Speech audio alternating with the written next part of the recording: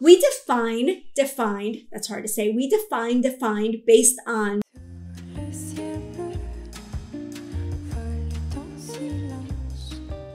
Hey, this is Netta Manley. Welcome back to my channel. If you're new here, I help women over 40, women just like you, experience confidence in their style and start having fun with fashion. So today we're going to talk about something that I get asked about a lot. And there's a lot of confusion and, in my opinion, misinformation about body types out there. So I use a very simple system called the Style Dial system. One of the reasons I love the Style Dial is because it's a circular model and it leaves room for all of our body types in this system, because there are not just 3 or 5 or 12 or 17 body types in the world. We are all fearfully and wonderfully made, and we are all amazingly unique. So I think that this system really takes all of that and all of the uniqueness and all of the variations in our body types into account, right?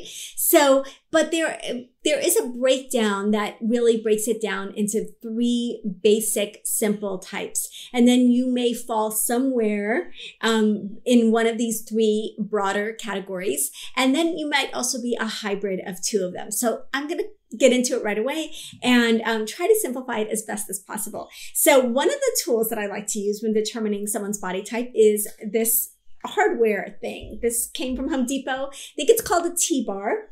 And I will link it below if I'm wrong. But essentially what it can do is it can help you discover where your shoulders and hips sit in relation to each other.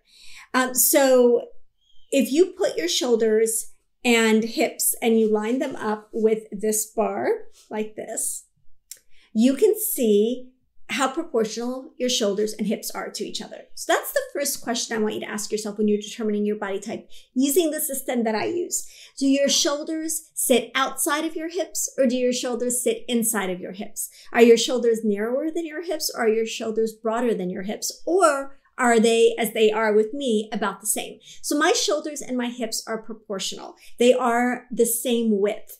So that's the first question to ask yourself. Are your shoulders wider than your hips, narrower than your hips, or about the same as your hips? Question 1, okay? Write that down so you don't forget. And most of us have an idea whether, if we feel like our shoulders are broader or if we feel like our hips are curvier, we may have an idea already about this first question, right? So First question to ask yourself to determine your body type.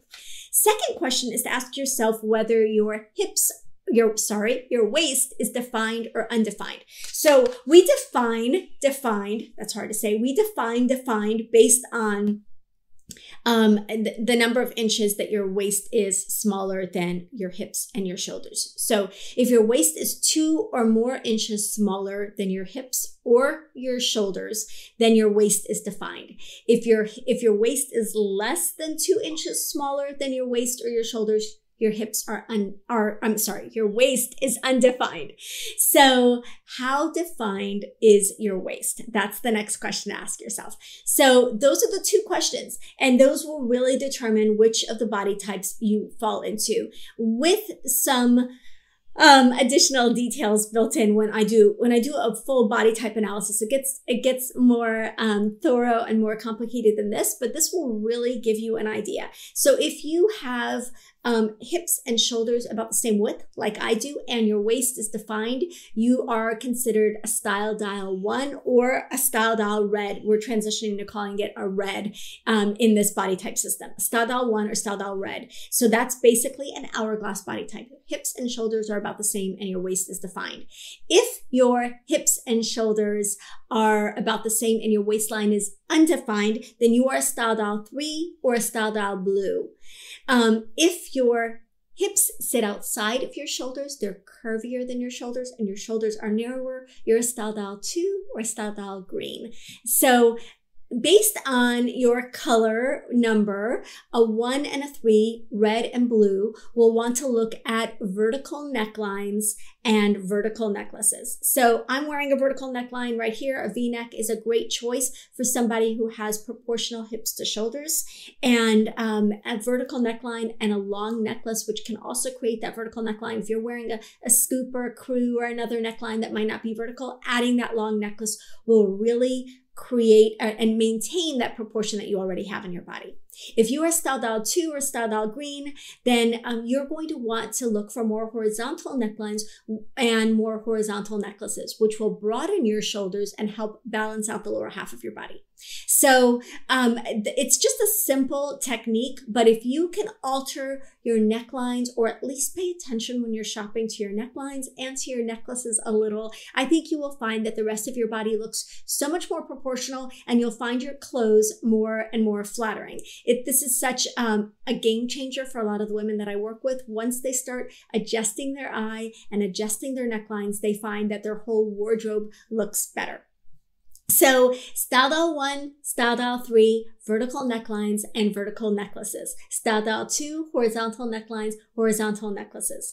If you have shoulders that are broader than your hips, you are most likely a style dial 3. And in that case, you're definitely going to want to go vertical with your necklines and necklaces. It's going to become even more important because it will really bring your shoulders into balance with the rest of your body. So quick body type tip today, and I just wanted to kind of share the system that I use and to give you a little snapshot into it. Of course, I do full body type analysis in my Ageless Style program, and we look at everything. We look at your vertical height, we look at your vertical proportions, we look at your horizontal proportions, we look at your body's unique features, and we help you find the silhouettes and the styles that are really going to become your go-tos and that are going to make you look and feel your best every single day. So if you like this video and you'd like to see more body type videos, please let me know in the comments. I'd love to hear your thoughts on this.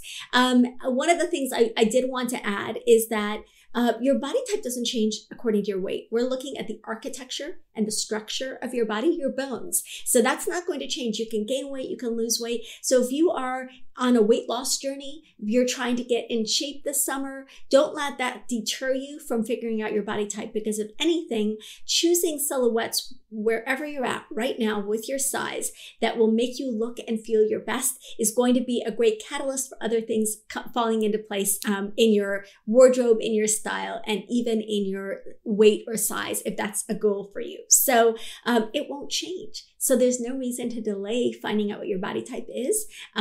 It's all about your shape and it's not about your size. So if you're a style dial 1, you're a style dial 1. If you're a size 2, and if you're a size 22.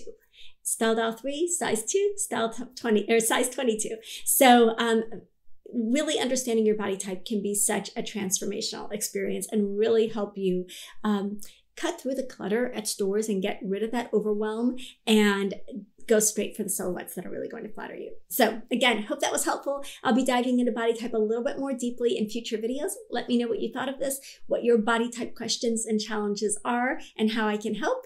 Let me know in the comments below. Give this video a thumbs up if you liked it, and don't forget to subscribe. Of course, please hit the notifications bell because that will let you know when I upload new videos every Tuesday and every Friday. Thanks so much.